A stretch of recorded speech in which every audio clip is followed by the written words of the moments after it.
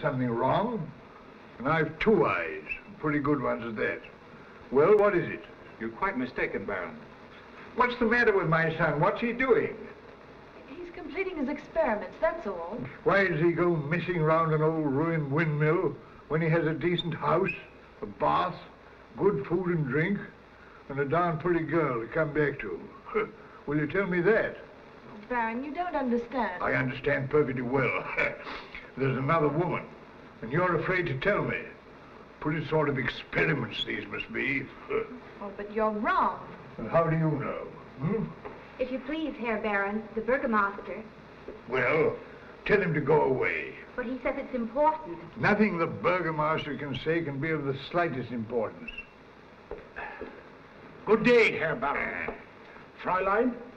Well, what do you want? If it's trouble, go away. I've trouble enough. Oh, there's no trouble, sir. What do you mean, no trouble? There's nothing but trouble. I brought you these flowers, Thank you, Herr Vogel. both in my private and official capacities as Burgomaster. Yes, we know all about that, but what do you want? Well, what I really want to know is, when will the wedding be, if you please?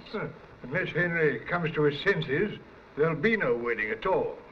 But, Herr Baron, the village is already prepared. Well, tell him to unprepare.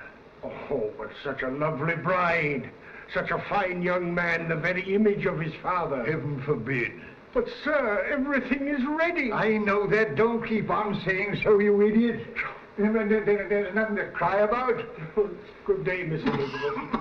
Good day, Herr Moritz. Good day, Herr Vogel. Good day, Herr Baron.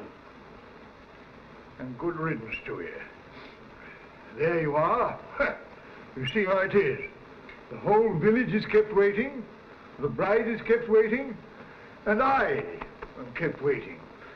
Henry must come home if I have to fetch him myself. No, Baron. What do you mean, no? What about his work? Stuff and nonsense. What about his wedding? There is another woman, and I'm going to find her.